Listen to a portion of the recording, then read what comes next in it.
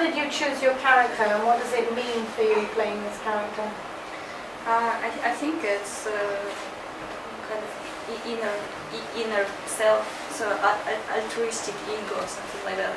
Like I said, something that I've always wanted to do and wouldn't normally do. So I'm really enjoying it, I think, and for everybody, it's kind of really them. So they really are, would be, if they would be really free from you know, social obligations and stuff like that. So, yes, from that. Also. So you dream to be like a punk rocker or something like that. Do you do music yourself? No. Not at the moment. I don't play any instrument, but I think that I really like to. And you sing a little bit? Or? Absolutely not. Absolutely not. Maybe you should try. Maybe in the project I will. No, I think we all try to sing or recite poetry as well. Like we changing the project so it incorporates text and maybe a very absurd kind of poetry. You're doing the poetry in this festival, the poetry festival. And who writes? Do you write the text? No, sometimes we take something, and sometimes we write that already something. exists. I think one of the lines was something from some German poets.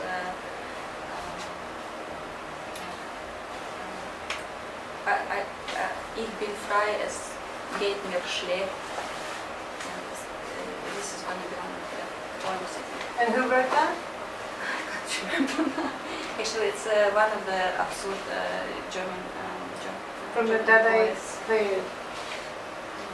So we take bits and pieces from either life or something that other people already wrote in the genre, or also write our own texts.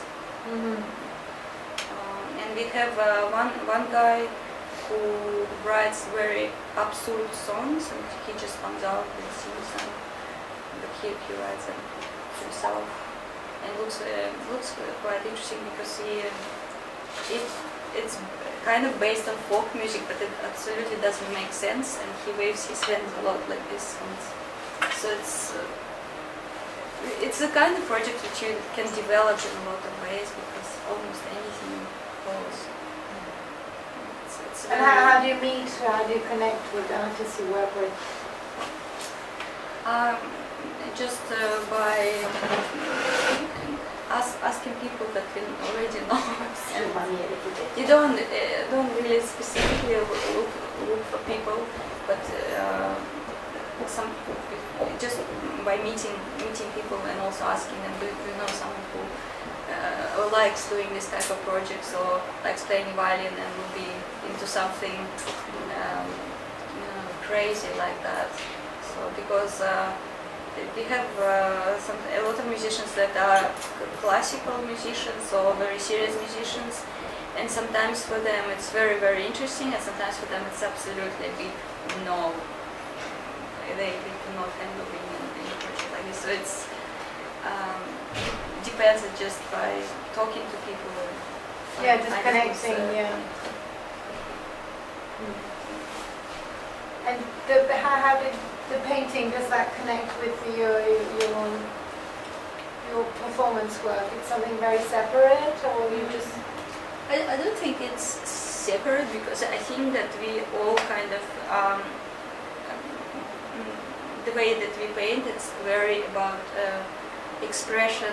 It's kind of based on just expression, just feelings, just kind of, but also being satirical in a way. A lot of our paintings of the whole group or work, it's very expressive and very satirical at times.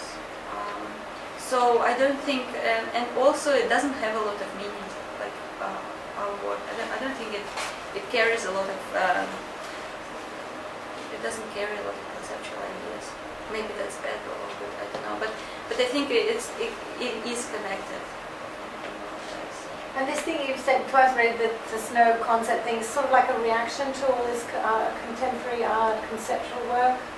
I think it is. I think it is in a way, because to me personally, it's fantastic what's happening now, but it's also sometimes this conceptual work you have to really read about it to understand it, and a certain element for me is personally is missing, and also I think there is a lot of, at the moment there's a lot of questions about what is actually art these days, because before I think part of it is that there's not a lot of money that is put into arts right now. So there's like a little, very elite group of artists that can spend a lot of time on doing art, and the other people kind of have to struggle to even make something, I find. And because of that, people make things, and it's just hard to tell whether it's art or not art, and where it stands, and what's the value of it. So there's things like that, and there's also a lot of conceptual art which doesn't take a lot of time to do, and you have to read about the idea for it to make sense. And I personally find that the beautiful things are almost disappearing sometimes from the galleries, like where you just go from art scene, where you just go and you just enjoy something without necessarily finding it smart or good idea, or that's funny, interesting, or just enjoying something for its visual artistic value.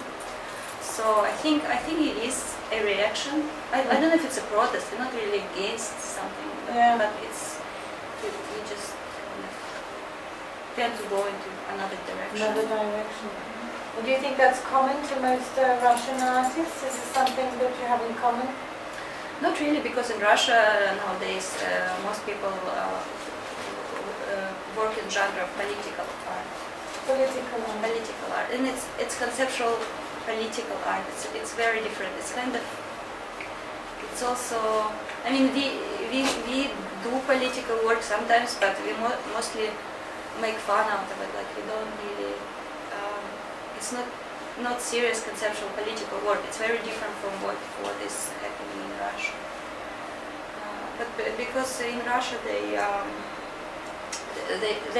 they almost have like a political regime that they need to fight against. And it's very popular right now, that kind of art. And there's, in a way, it's a little bit stagnant in that way, because they kind of stuck in one era for a very long time, because they always have political problems, and they need to react to them, and they build this art scene around it. Well, what's the Russian system like for artists at the moment? I don't know. I mean, you don't know exactly how it is now. It's. I mean, it's if you do something that someone doesn't like, you can of course get. I don't know.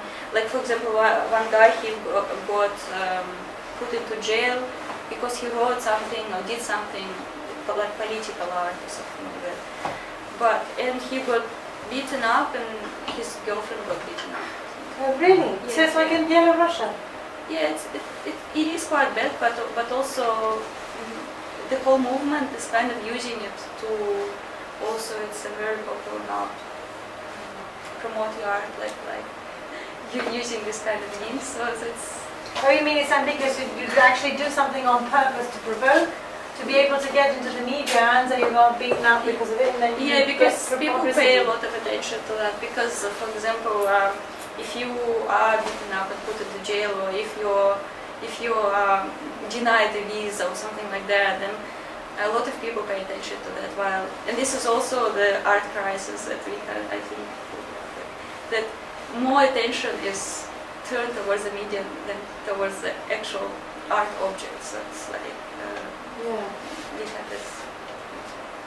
I'm not saying that the art is bad, or I'm just saying that this is also the fact. But in Russia now it's really popular, this group called War, and they do a lot of War, yeah. And actually, the performance art, or they are political kind of performance, street art, and they do things like they burn police cars, or they burn police cars. Yeah, the famous thing was that they did. There's a bridge that's going up, and they did like a drawing of a penis on. It was quite funny, and I think this is in Moscow. The bridge goes up, or in St. Petersburg? I'm not sure. I think it's in Petersburg.